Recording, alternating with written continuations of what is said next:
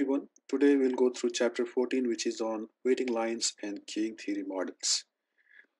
So line can form in many different situations, whether it is a queue on a phone, like we make a call to a company and we are asked to stay on the line because we have to wait till that service is provided.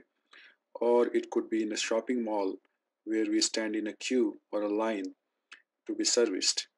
Or it could be maybe car wash where you are in a line for getting your car washed, or it could be some kind of repairs. So lines can form or queues can form in so many different situations. Now lines could be of people, so people standing in a queue or line, or maybe on phone, or lines could be of items like something waiting to be repaired. Maybe there is a machine breakdown in a production facility and that machine has to be sent to maintenance department for getting repaired. Or it could be again car wash or car repairs and things like that. So when the line is formed by people or human beings, so obviously there is a emotion attached to that. So if the line or queue is big or service is taking a lot of time, so obviously different types of emotions can be experienced by people who are in line or queue. Items as such may not have any emotions. For example, a machine may not be pissed off because it is getting delayed. But again, if you link those items or machines or any equipment which is non-human, so obviously it is owned by somebody. So again, there is a linkage that any delay or any service issue can cause a lot of difficulty with people who are associated with that. So in general, waiting line or queue could have these features like let's say we have a service facility. There will be some arrivals. So whether it is people or items, they will arrive. And obviously a queue formation may take place. So they will form a queue if the service facility is already being used. And once the number comes, they get the service and finally they will depart. So there will be a departure. There are various costs associated with these kind of situations. So let me make a graph here. So in this graph, on x-axis, let's say we have service quality. And on y-axis, let's say we have cost. So we are able to quantify various features in terms of cost. So it makes sense that if you talk about cost of providing service, and as the service quality improves or increases, obviously cost of providing service also will increase. So you could see this kind of pattern for cost of providing service. So for example, if a company decides that they will not let the queue to become very large, so instead of one, they may have two service facilities so that people can go through the service facility quickly.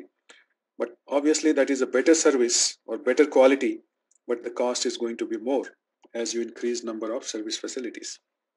So obviously it is an increasing pattern.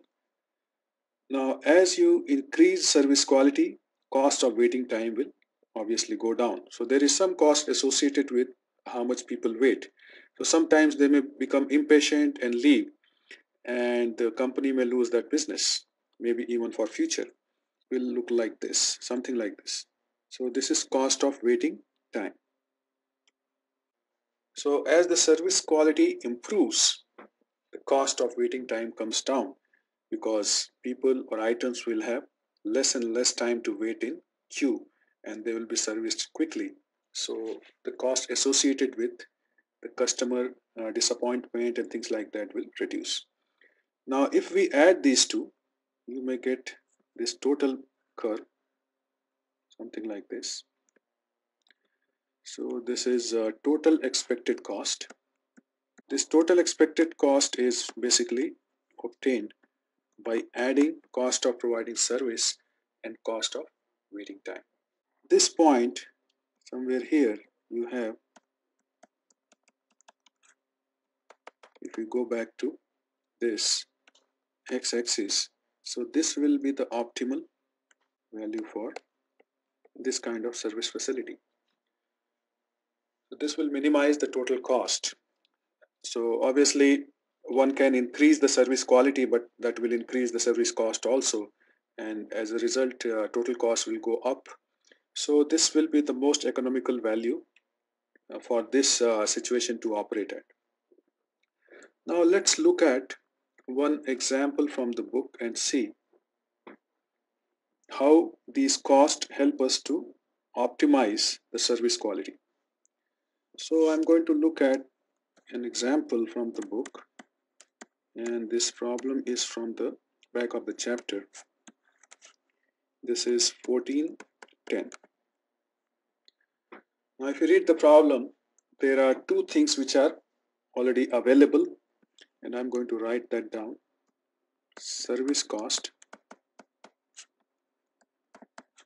is given as $8 per hour, and arrival can calculate 300 divided by 8 is about 37.5 per hour.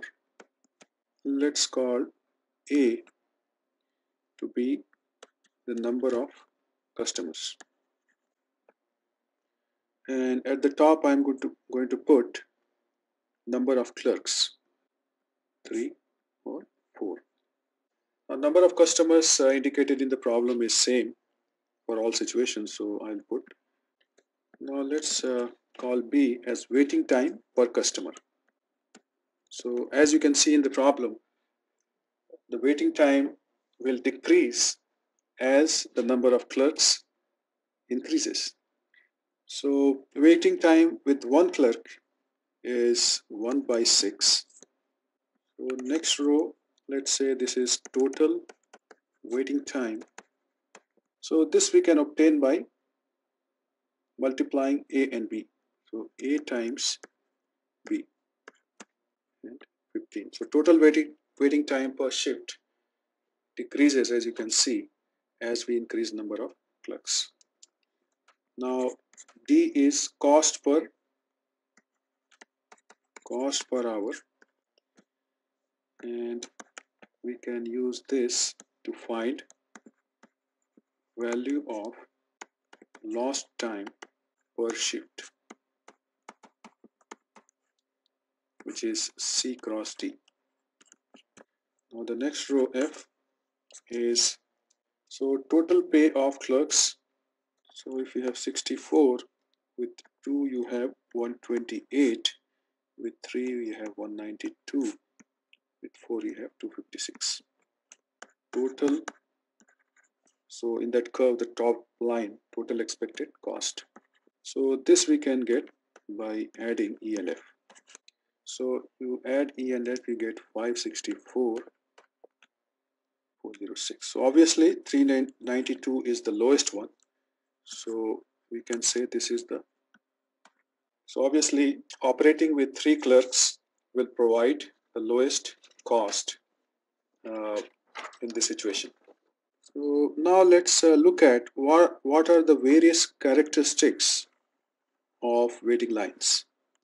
So I'm going to make that simple chart again. You have arrivals in front of a service facility if the service facility is busy. After the service, there is a departure.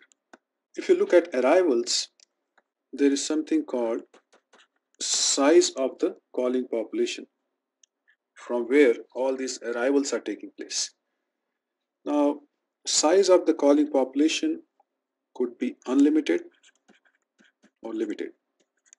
So one example of limited, let's say in a company, there's a small department where there are only 5 people working, and they have a coffee machine.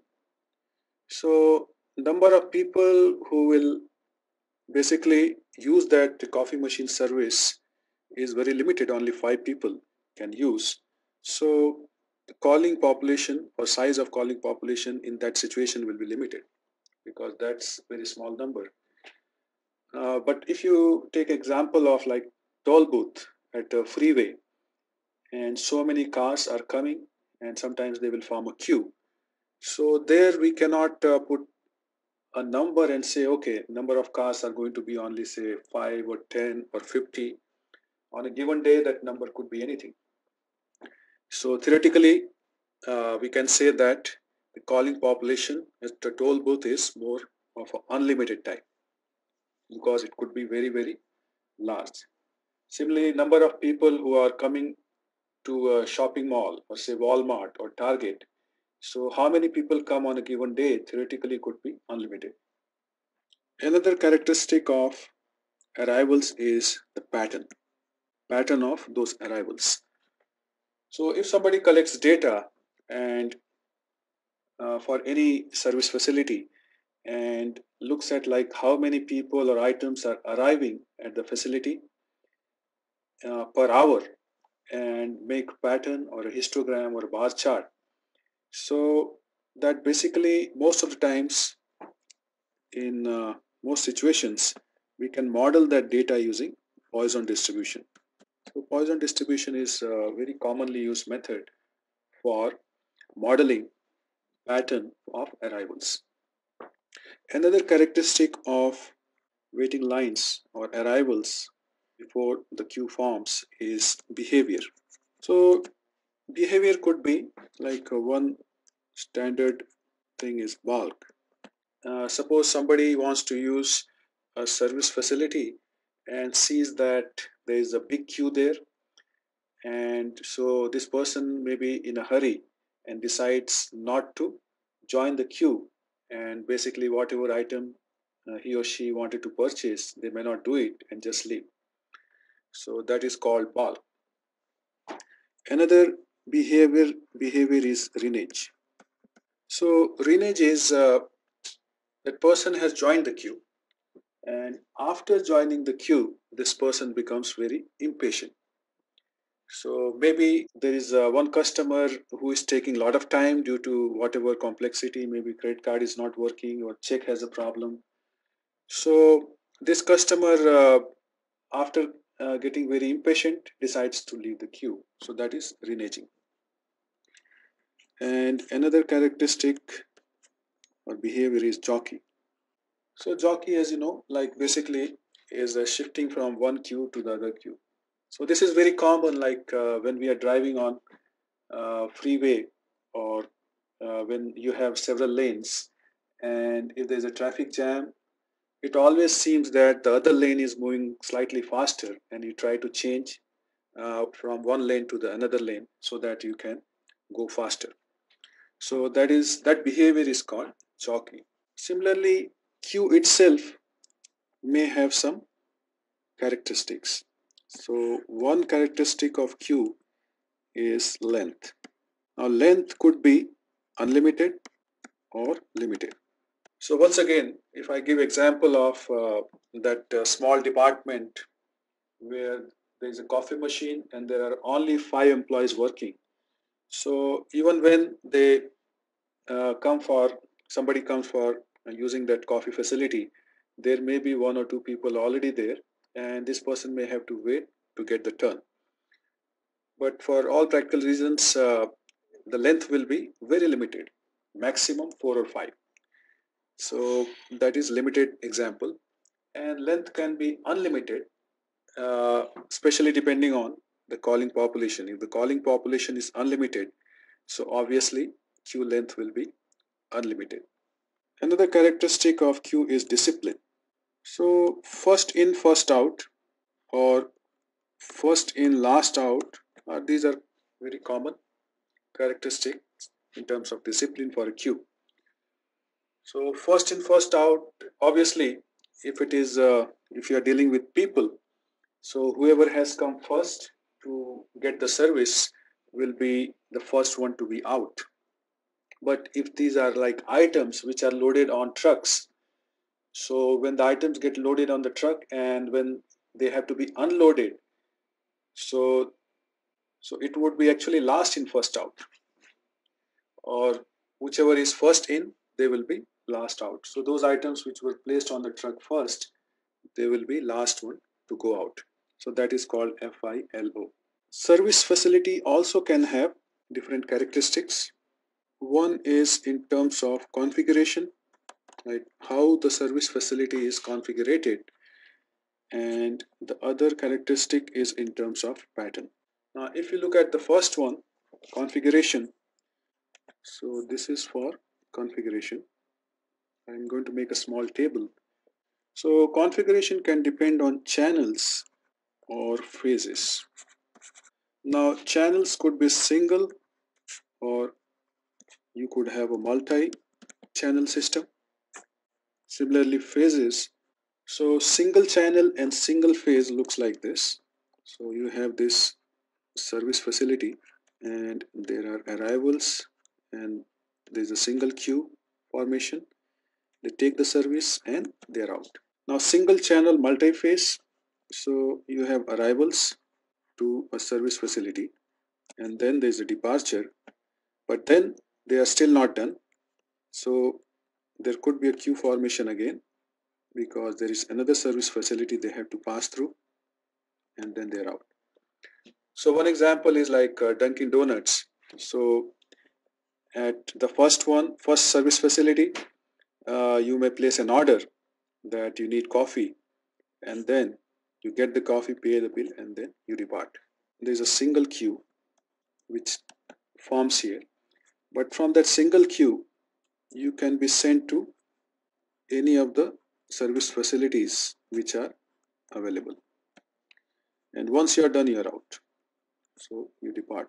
So this is very common at airports, at the screening facility. So you stand in the queue and then you may be asked to join any one of the three. And once you are done there, basically you are out. Again, you have a queue from where you could be sent to any of the two facilities. After you are done with this, you again need to go through another service facility. So from here you could go here, and from here you could go to any one of the two, and then you're out. So these are like different configurations of service facility you may come across. Similarly, coming to the next one, pattern. Now pattern could be constant or random. So service facility could have a pattern that is constant, like every time it takes exactly same time. So for example, car wash. So whether you have a new car or a dirty car, uh, the time it is going to take same standard time. But if you are at a mall and you are checking out with certain items, so from person to person or customer to customer, there could be some variability. So when we talk about random, we can have this kind of situation where you have service time on x-axis and on y-axis you have the probability of getting that service done, and you may get this pattern. So this pattern means, for example, at this point, at low service times, most of the customers are taken care, but for some customers on the right side you can see it takes a lot more time, but those customers are very few in number. So this is actually called exponential distribution. So exponential distribution is a very commonly used statistical method for modeling service facility pattern, which is random in nature. Now let's look at four different models that are commonly used. Now the calculations involving these different models could be very, sometimes it could be complex and more involved. So what we do here is we make use of a software called QM for Windows. If you go to our course website, this is class schedule 3. So you look at the second item, it is called QM for Windows. If you click there, it is going to take you to this particular website from where you can download and install QM for Windows. So as the name indicates, this software is only meant for Windows platform. So far, I think they don't have anything for Mac. And the software is also uploaded in our computer rooms. So you have like more than one way to access this. So I'm going to use this software for doing the calculation. Now let's look at model 1. Model 1 is written as, so I'm going to explain what each of these mean.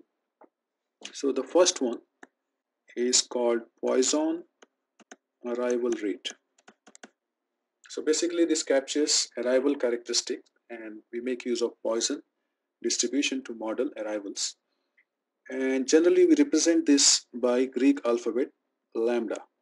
So it looks like this. This second one is called exponential service times. And this we represent by Greek alphabet mu. So it looks like this. And the one here means it is a single channel.